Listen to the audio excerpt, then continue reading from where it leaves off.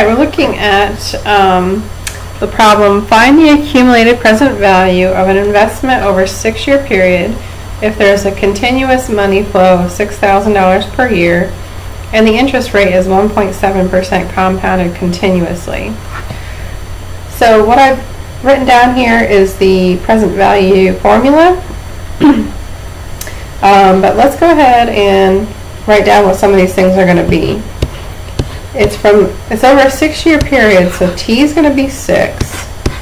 F of t is just a constant function because it's a constant flow of money of $6,000 per year. And r converted to a decimal is 0.017. Alright, now we're ready to plug it in ourselves. So we have the integral from 0 to 6 of 6,000 e to the negative 0.017t dt. Now I don't need you to solve this by hand, so we'll go over on the calculator, go to Math 9.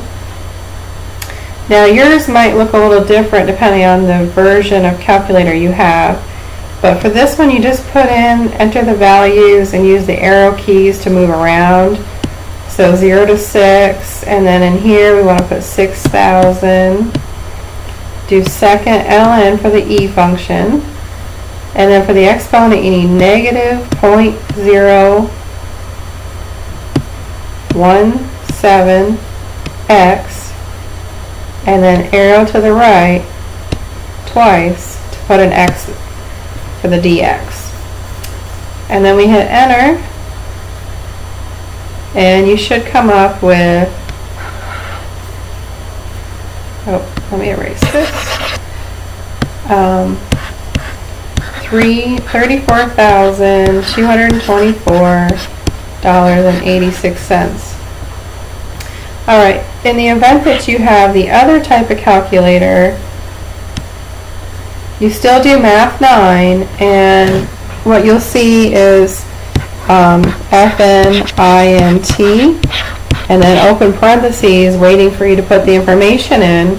So you put 6,000 e, and then this will automatically come up, and in parentheses you put negative 0.017x because it's a calculator. Close your parentheses there, and x to tell it what to take the integral with respect to, and then 0, 6, close parentheses.